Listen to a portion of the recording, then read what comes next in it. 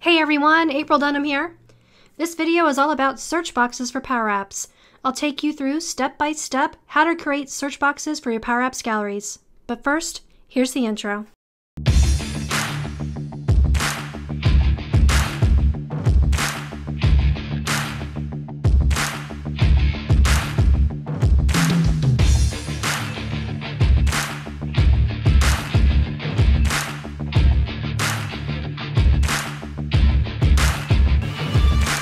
So here I have a Power App that I'm building so that I can look for training and add training to my schedule. Now in this use case, I have a gallery that I've surfaced up here. And this just points to a SharePoint list that has different information about the trainings that I offer. So what I'd like to happen is, this is the home screen of my app. So I'd like to be able to log in here and not only see training that I've signed up for, that I completed, but also find training that I could take. When I click that Find Training, it's going to take me to this screen where I have my gallery. Now, rather than scrolling through all of this and trying to find the classes that I want to take, I want to be able to search for this list because it's going to get fairly big, and I want to be able to search based on topic, speaker, things like that. So let's walk through how to add in search functionality here. Now, the first piece of this is to add in the gallery that you're going to want to search on, which I've already done here. But now, how do we implement the search functionality? First thing we're going to want to do is insert a text input control. So this is where we'll actually type in our search query, and we'll use whatever we type in here to filter the results in the gallery. So I added in the text input, and I'm just going to do a little bit of tweaking here to make it look how I want. Now, first thing you're going to want to do is click on your text input and remove that default text, because we want that to be empty by default. Now the next thing that I always do for all of my search boxes is I utilize this hint text property. And in here I'm going to type search for training. So you could keep it simple and just put in search, or put in specifically what you're wanting them to search for. So that's going to have that help text so that the user knows that this is a search box. The next thing I'm going to do is just make this a little bit bigger and wider. And now I want to change the border. I don't want that blue. I want like a nice gray border here. So I'm just going to click on the border color and change that to gray. If you've looked at search boxes before on different sites, you notice that they all have that kind of magnifying glass icon. So that's pretty standard. So we're going to go here into icons, and we'll insert this search icon.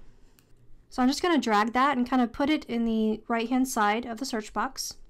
And I'm going to change the color of this as well to be kind of a gray. So I'm going to click on the color property, select one of these gray colors here, and then I will just kind of shrink the size down a bit by adjusting the width and height, and drag it back into proportion there. And another thing that you can do with this search icon, if you want the magnifying glass to be facing a different direction, if you click on the icon here, you can change the rotation. So you see there, I just changed the rotation to 90 degrees, so now it's facing the other way. So just another nice little touch that you can do. All right, so now if we play this, we see now we have a text box that we can type into that looks pretty nice. Now how do we make what we type in here filter the results in the gallery? All right, so before I show that, first I'm going to rename this search box so that we give it a relevant name. So I'm going to call this text box search input. And now if we click on our gallery here, I'll show you one way that we can filter this information. So one of the ways that you can filter data in a gallery is with this filter function. So you type in filter, you point it to your data source, which in my case is this list called training. And now if we do a comma, we can do a logical test. So one of the things that we can do is we can use the function StartsWith. Now this is going to ask you, okay, what text do you want to check? So you can take any column in your data source. So for example, maybe the title, because that's where the session name is stored here. And then do a comma, and then now you put in the text that you're going to search. So your search box text here. So we could just point this directly to our text box search input, and then do the dot to get its text value. Close out those parentheses there. All right, so this is the most basic way to do some searching here. So if we click play, we can click into our text box, and if I start typing creating, see that it's filtering as I type the results here. Sometimes though, you don't want that real-time filtering or searching as you type. Sometimes you want a classic search experience where you would type in something like Power Apps, for example, press enter and have it do the search for you. So now let's take a look at how to do that kind of searching.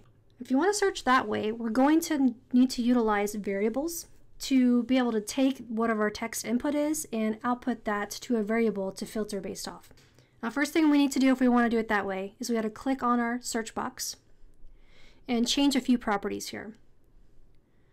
The first thing we want to change, we click on the properties pane, is this delay output setting. By default, this is set to false. What this means is each time that we type something in here, it's going to evaluate and get the keystroke that we just made, which is useful if you want to filter it how we just had it as we start typing, because it's going to evaluate each time we type and it's going to filter the results.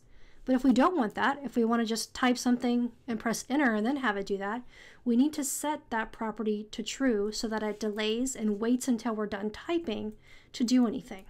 Now we need a way, now that we have that, we need a way to be able to get whatever we typed after we're done typing it. That's where a variable comes into play.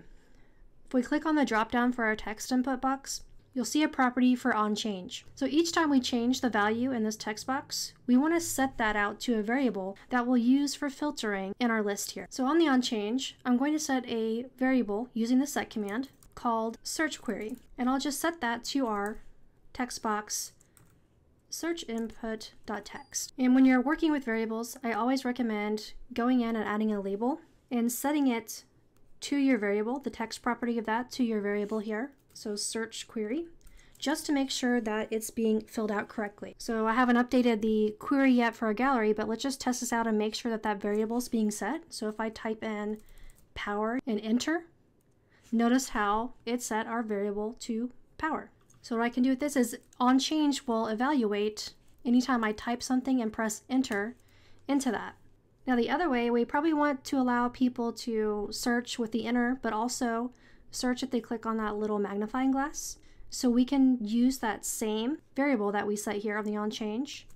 So we can copy that and put that into the onSelect of our magnifying glass icon. So that now if I were to go in, type in something, and click the magnifying glass, it also sets that variable. All right, so we're going to update our items property and change this filter a bit so that it doesn't do that real-time search and waits for us to press enter there on the search. So what we can do is we can just change this starts with, and instead of pointing that directly to our text box search input, set that to our variable that we just created. So you see, like, we were removing what we just typed there and nothing's happening in our list right now. So if I were to come in here, type in intro and do an enter, now it filters all my items. It's not filtering it as I type. It waits for me to type in something to search for, either enter or click our magnifying glass, and then it filters our list accordingly. This is actually my preferred way of searching, is having it be delayed on either pressing enter in the box or clicking an icon here and then filtering it. I think this way really helps performance and is a better experience in my opinion. Another thing that I like to do with the search boxes here, so say I type in a search, it's usually helpful to have an easy way to clear out your search. So instead of having to come in here and backspace and enter to kind of clear out your search, one thing that I'll do is I'll add another icon, which is this X icon, and I'll put it right where I have my magnifying glass, and we'll just kind of make it match the colors and everything. And I'm just going to rename the icon so I know which one this is. And if we click on this new X icon, we can set its on select, and we'll have it update that same variable, but instead of making the value whatever we have in the text box, we'll just put 2 quotes right there so that it's an empty value. So this will essentially clear out our search. And then now all we need to do is we only want to show the X icon if we have something typed into our search box. Otherwise, we want to hide it. So we can click on the icon, go to its visible property, and we can say if the text box search input.text, and we'll use the IsBlank function, which can evaluate if an object is blank. So if it is blank, then we want it to not show, so we'll set the visibility to false. But if it's not blank, we want to set it to true. So let's just run this and see how it works. So right now I have no value in there, so we just see our magnifying glass like we want. Now if I type something, you see the X is showing here. Now we do have an issue where the magnifying glass is still showing, so what we need to do is go into that icon for the magnifying glass, go to its visible property, and do the opposite of what we just typed. So if that text box is blank, then we do want it to show. Otherwise, we want to hide that. So now if we play this again, you see our magnifying glass is hidden, but we see the X. And if I click that X, you can see that the variable was set back to empty. But you'll notice we still have a value in our search box. So we need to do one more thing. On the unselect of that icon, after we set our variable, we'll do a semicolon, and then we are going to empty out the text box. So we can do that with the reset function. So we can reset our text box search input. So let's play this again, click our X. Now you can see the value's emptied out. The X goes away since it's empty now, and our magnifying glass shows. So let's just walk through again. Let's search. We'll search on power. So it's filtering our list. We can see the variables set correctly. We have our X.